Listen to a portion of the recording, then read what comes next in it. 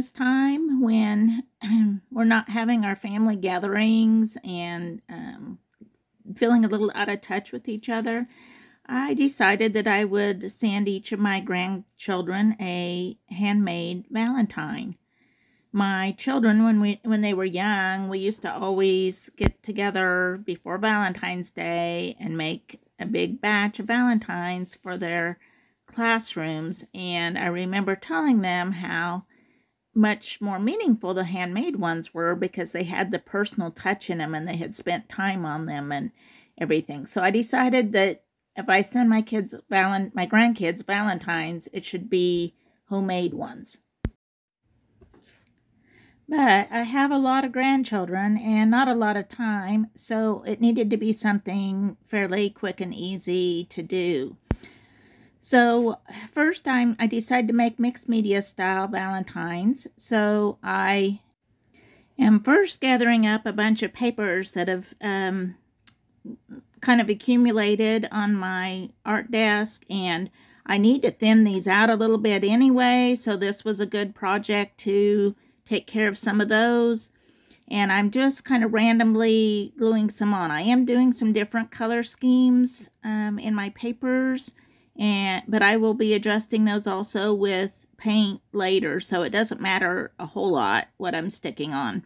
I do have different grandkids that have different favorite colors, so I'm trying to consider that a little bit as I go. So not only do the handmade Valentines have a little more meaning, a little bit more of that personal touch, they also can be suited to your specific person. They are inexpensive, even though I am using the pre-made blank cards, and they also are helping me clear out my collage stash.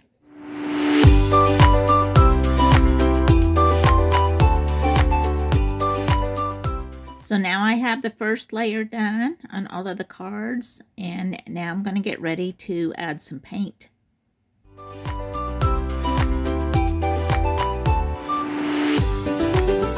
The trick on this part is to just use a couple different colors along with white. So I'm picking colors that kind of correspond with what I already have there, and I'm using straight out of the bottle a couple different colors of purple. I'm kind of saving time of not mixing by using colors out of the bottle. I'm painting, doing all my ones that are purple, and first this time I'm doing purple and pink, and I'm pulling out some Master's Touch fluorescent paints that I've had for a while and haven't used. I don't use a whole lot of fluorescent paint, but for my grandkids, I thought that they would enjoy having that extra pop of color in their cards. As you see, I'm kind of covering the card, but I'm not totally covering up all of the paper. I'm letting some of that peek through. Not blending anything very carefully, just letting it kind of blend as it will on the paper. I'm also using some Neocolor 2 and some oil pastels in addition, just to do a little bit of mark making and kind of make the surface more interesting.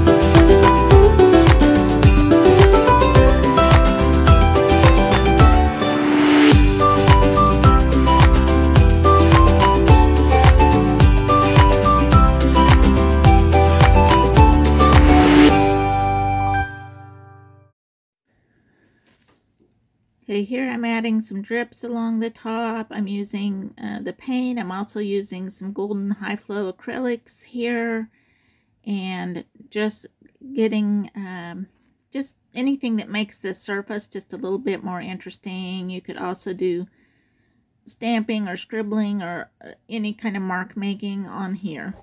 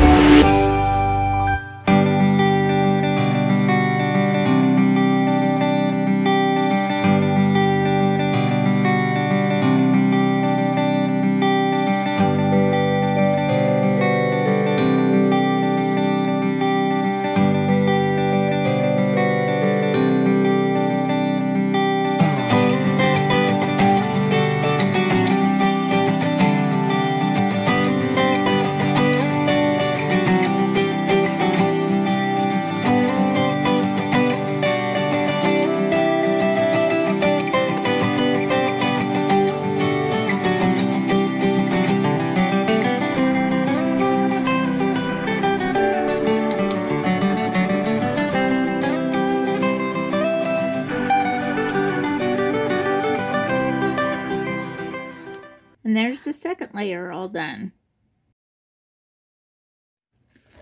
Now I'm cutting a piece of cardstock that's the same size as my card into a heart shape. And once I have a shape I'm happy with, and you could do a different one for each card, I'm using the same one on all the cards. And I'm using Liquitex Professional Gesso. You could also use white paint. I just want a good coverage that'll cover pretty good in one coat. And I am just sponge painting around that heart shape, and it leaves the center part that's all painted and decorated showing. And it's just a real quick and easy way to make an attractive card.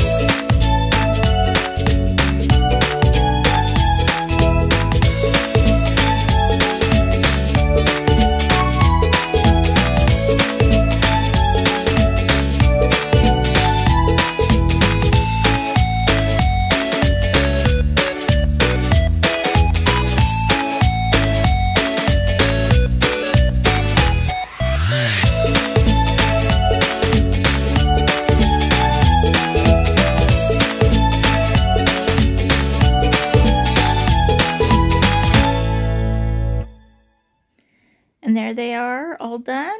If you decide to make some, I hope you have as much fun with them as I did.